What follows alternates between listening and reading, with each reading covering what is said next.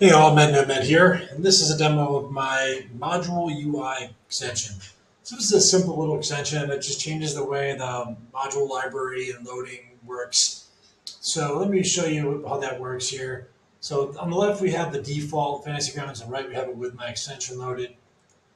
So normally underneath the library you have the modules window, pulls up the ones that you have loaded, right, and then you can click on one to see the items in it.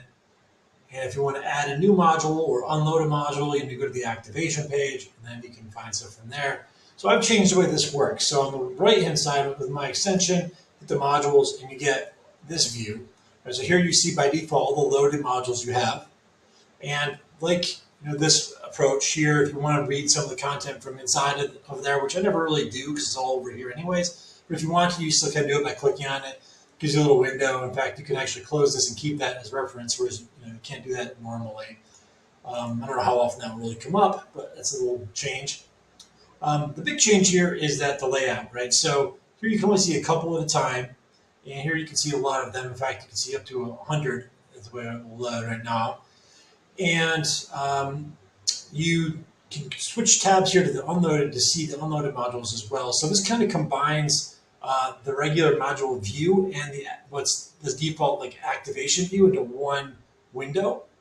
Also, you'll notice a big change here is the way that the modules are laid out, right? So currently, the way the normal Fantasy Ground works is you've got these columns, which is fine. It looks good. It's large, but the problem is that science shows that it's actually more difficult to scan a list like this than it is a single linear scrollable list. So I use that to my advantage here with this design. You just have one long list that you can scroll down and see everything here. Right? So it's alphabetized, so one alphabetical order. So people may have their own preferences, but I personally find it much easier to find stuff with this format on the right. Let's see what else is going on here. So here are the main things that I changed the pagination. So something that kind of frustrated me with the default here is that you only have a few items per page, especially from the default mode, where we don't have a huge screen to share, only 10 or something, right? So you have 8 pages of stuff to scroll through to find it. And yes, you can search, which definitely helps, but so I just didn't like that so much. So I changed now to pretty much everyone's going to see all your modules by default now, because like I said, 100 is now the normal size. So I didn't want to go too crazy, because if you add more than that, it might really hang up Fantasy Grounds. But I think 100 is doable. I can also tweak this if needed, but it seems to work pretty well for me. I don't quite have 100, but I've got a decent amount here. What else can you do here? So, oh yeah, I've also kind of combined the buttons to the store and export and builder. Those are part of this window. And now it's all kind of together in one. I simplified the filtering a little bit. Yes, in the old version of activation, you had multiple filters on here, a rule set. I never really find myself using this, or just shared as well, because you can see that already right here. And how often are you sharing stuff that you're not really loading? I mean, you can still do it in here, but I never found it to be that relevant. So I just kind of simplified it to loaded and unloaded. And the other big change that I made is a whole new feature for auto loading extensions. So okay, now that we've seen the comparison here, I'm going to close this out, and we focus now on the new feature. So on the right here, we're loaded as a GM, and let me minimize some of this stuff. Here's the distraction. What you can do is you can set it up so that whenever any player joins your game, they're automatically going to load the extensions that you want. So let's say we always want people to auto-load the player's handbook, so they don't ask us how to do it, especially if you have new players who have to fumble through the loading stuff. You can really minimize that. Maybe you want them all to have the player's Curse of Straw loaded by default. So I just do that quick change here to this new state of auto loading. Now I'm going to join as a player, and we'll see how that works.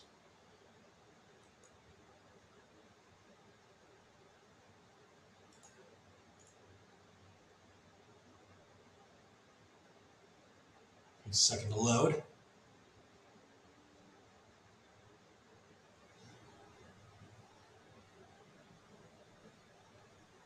And this can work in real time too, which I'll show you next.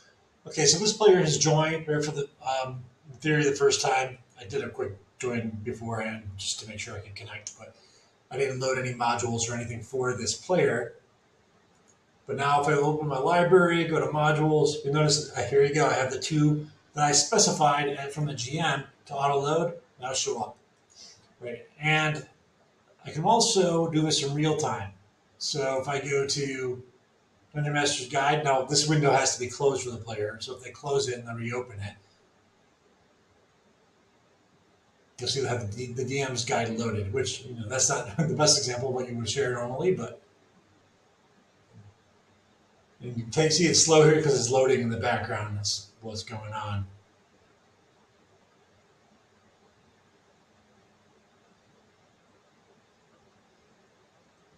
Minor bug I need to fix still at the time of this video is that you notice that I previously had changed both of these to auto, and when I closed the window and reopened it, they didn't have auto. Now, if you close the whole window down, the whole game down, reopen, they would, but I missed that, so I'm just going to get that fixed. In theory, that should still be auto because that's the last state that I had for it. All right, so now I close this window, right? So I had just manually loaded or auto-loaded the Dungeon Master Guide for all the players by changing this setting. I reopen the window. Now there it is, loaded, right? I can do a quicker example of it. Let's do Book of Layers. We'll do that. And let's load this up.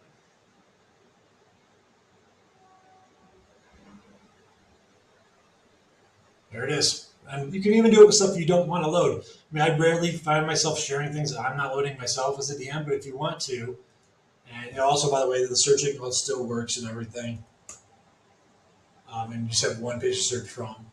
I'm going to do the basic rules. Let's say we want to share that automatically. So now, again, to go to the player, there it is. The basic rules are there for me when I log in as a player. I don't have to do anything.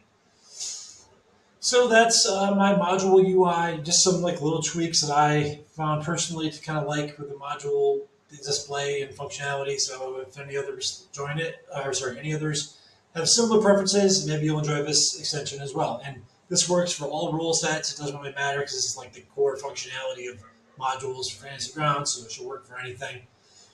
And yeah, if you have any feedback or suggestions of other changes I might be able to do or improvements, please let me know. I'm still tinkering with this and might be able to refine it even a little bit more. I hope you enjoy.